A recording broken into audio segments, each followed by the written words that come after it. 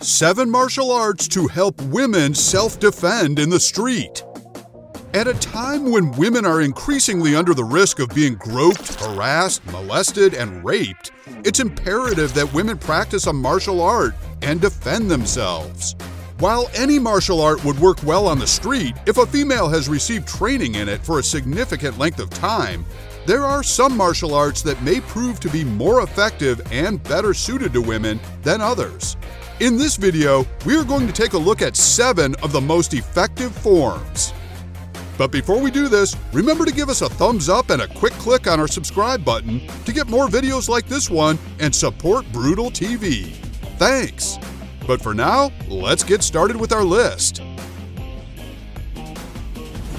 First on our list is Judo, one of the most popular and widely available martial arts on the planet.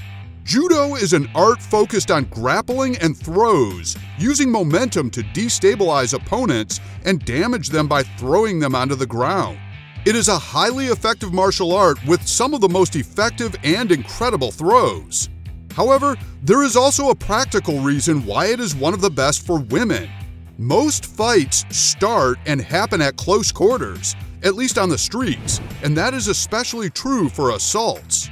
When violence against women happens, it usually happens by the attacker quickly closing distance so the victim cannot have time to think.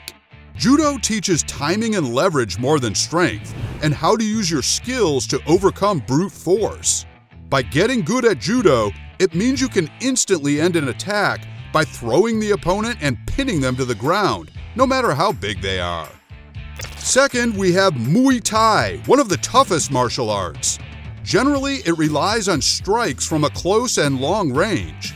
Here, you learn how to elbow and knee opponents from the clinch, as well as box and kick from a distance. Muay Thai also uses a number of foot sweeps and trips, which can take the opponent down to the floor. In this sense, it is actually very well-rounded and isn't just reliant on striking.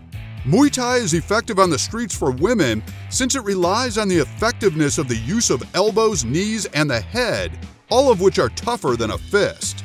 The elbow, knee, and the head are better able to inflict damage on another without sustaining injuries to yourself, if done right. Compared to certain other martial arts, there are quite a few women training Muay Thai, which may be encouraging for some. Third on our list is Brazilian Jiu-Jitsu. This martial art has exploded in popularity over recent years and prides itself on pressure testing its techniques. It's also very female-friendly and has a large women's community.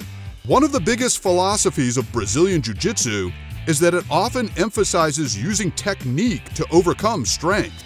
Generally, in life, stronger people have an easier ride when fighting. However, in Brazilian Jiu-Jitsu, you will literally see more experienced practitioners beating and choking newer, bigger opponents during sparring. This is incredibly promising for women as most attacks often end up grappling. Whilst most people are naturally clueless on the ground, this is where Brazilian Jiu-Jitsu excels. The main benefit of training in this martial art is that you can attack from your back and safely subdue bigger attackers. We're now at the halfway mark, so just a reminder to like this video and subscribe to Brutal TV for more top quality fighting videos. Now back to self-defense. At number 4, we have Krav Maga, designed by the Israeli military. This martial art has a fierce global reputation. Unlike other martial arts on this list, it does not focus on a competitive element and instead focuses solely on self-defense.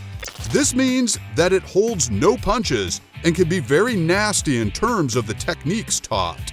As a Krav Maga practitioner, a woman can learn how to use any part of her body as a weapon, especially the knees and elbows, as well as be equipped to neutralize both armed and unarmed violent situations effectively. There is no sportsmanship in Krav Maga, as its sole purpose is fighting and winning, using eye gouges and groin strikes, or by whatever means possible. A perfect defense for a woman being attacked. Next at number 5 is Aikido, a Japanese martial art that is unlike most other styles. Many other martial arts are considered hard, linear styles that meet force with force. However, students of Aikido are taught to redirect an attacker's force and use it against him. This is perhaps one of the most effective, since it relies on quick throws and locks to neutralize a conflict without having to engage in a lengthy battle. Aikido is beneficial to women because it does not require women to be stronger than male attackers in order to defend themselves.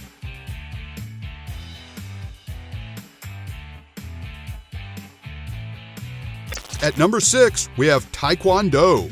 This martial art originates from Korea and is one of the world's most popular. The term Taekwondo is translated the way of kicking and punching. This style is often thought of as a sport that can be seen in martial arts tournaments and even in the Olympics. However, Taekwondo has many effective self-defense techniques. It is particularly well suited for women because of the art's emphasis on kicking. Men generally have more upper body strength than women, and this factor can leave women vulnerable in an attack. Taekwondo equips women with an arsenal of devastating kicks that can help combat the strength of male attackers. Lastly, at number 7 is Jeet Kune Do. This martial art was founded by famed martial artist Bruce Lee. His idea was to take the best, most effective martial arts techniques from a variety of styles and blend them into one fighting system. It also has a number of dirty street techniques that are useful in street fights. These include groin strikes and chops to the throat. In this sense, Jeet Kune Do is kind of similar to Krav Maga and does not show respect to its opponents. Jeet Kune Do teaches its students to deal with attacks in the most efficient manner, using among other things kicks and takedowns. The students also learn how to hit the closest target on an attacker with the closest weapon they have available. Striking an attacker in the eyes with the fingers would be a good example of a Jeet Kune Do defense. This art is good for women to learn because it teaches them how to escape dangerous situations as quickly as possible before the danger has an opportunity to escalate. When it comes to self-defense, a lot has to be said for simply running away. This can end a lot of negative situations. Of course, when running is not an option, this list has covered all aspects of fighting, from the stand-up grappling of judo to the ground fighting of Brazilian Jiu-Jitsu, from the kicks of Taekwondo to the elbows of Muay Thai, and lastly from the eye gouges of Krav Maga to the groin strikes of Jeet Kune Do. All of these martial arts should help from a self-defense perspective for women. That's our list of 7 defensive martial arts. Which do you think is the best technique? Or is there another discipline that you think is better?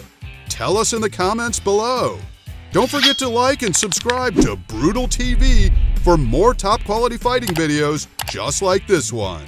Thanks for watching.